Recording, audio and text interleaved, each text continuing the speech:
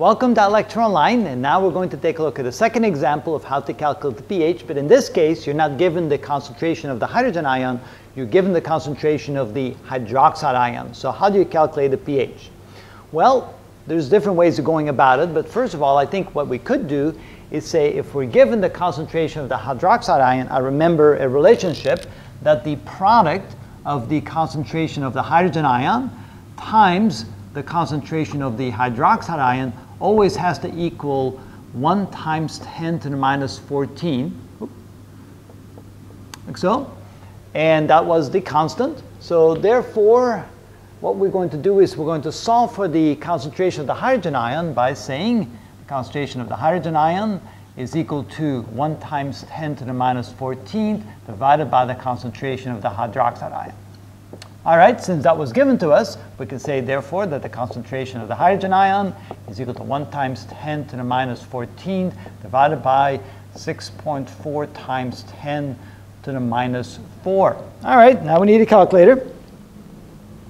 So 1 e to the 14 minus divided by 6.4 e to the 4 minus, and we get the concentration of the hydrogen ion to be 1.5625 times 10 to the minus 11. We don't need all those significant figures, but that's good enough.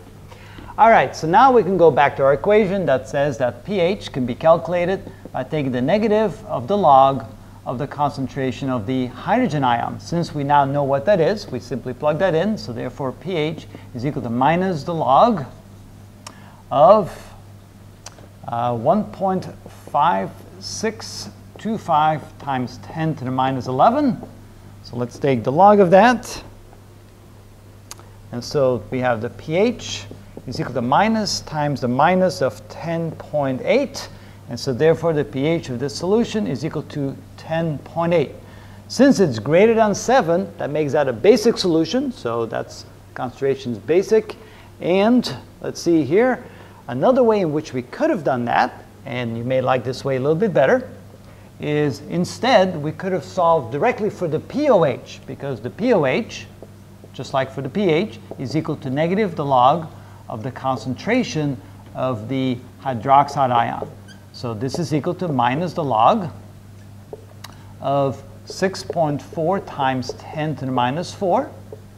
So let's try that. So 6.4 e to the 4 minus, and take the log of that. And so we get this is equal to minus 3.2, like that. So this is equal to a positive 3.2. So the pOH is 3.2. So that's a measure of the concentration of the hydroxide ion. And then we remember that the pOH plus the pH is equal to 14, which means that the pH is equal to 14 minus the pOH. I'm running a little bit out of my bounds there, but that's fine. And since the pOH was calculated to be 3.2, so 14 minus 3.2 is equal to 10.8, and we get the exact same result as we did before. So there's actually two different ways in which you can accomplish the same thing.